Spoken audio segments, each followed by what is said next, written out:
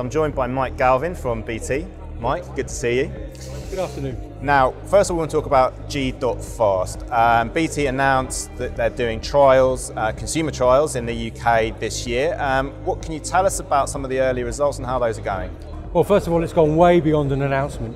The trials are live. We'll eventually cover trials in Huntingdon in Cambridgeshire and Gosforth and Newcastle upon Tyne. The plan is to cover 2,000 homes in each area. Currently we're up to about 1,200 homes and the trials are building. So it's early days yet.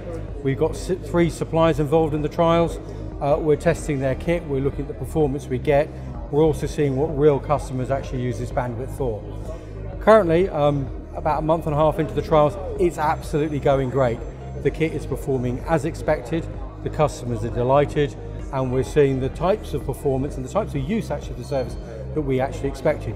There's a long way to go. We'll be introducing some more new technology into the trials later on this year, but we've got off to the best possible start. Okay, good stuff. Now, how would you then respond to some in the industry who say that G.Fast is just a short-term fix versus the FTTH, for example? So will you show me any long-term fix?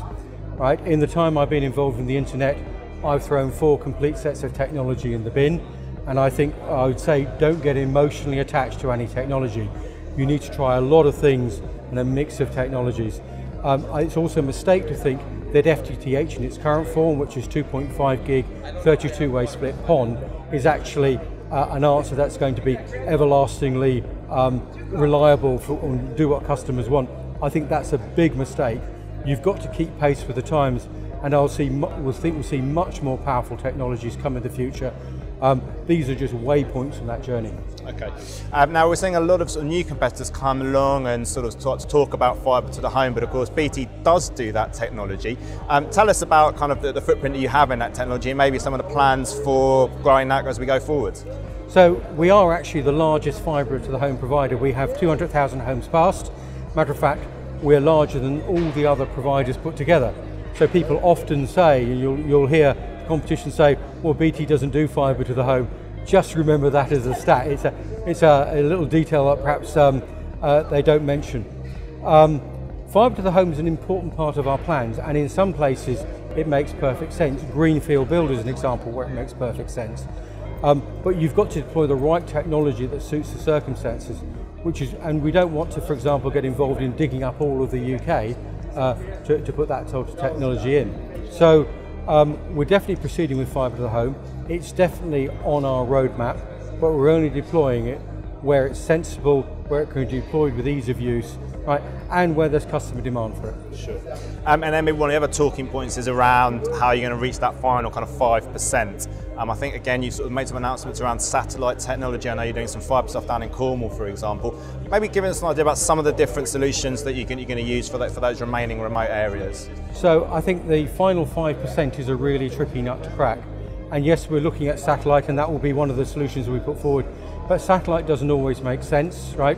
Remember, some people can't see satellites because there might be a mountain in the way, or it might be a national park and the satellite dish, you're not allowed to put the satellite dish up there. So you've got to look at what technology actually suits the environment.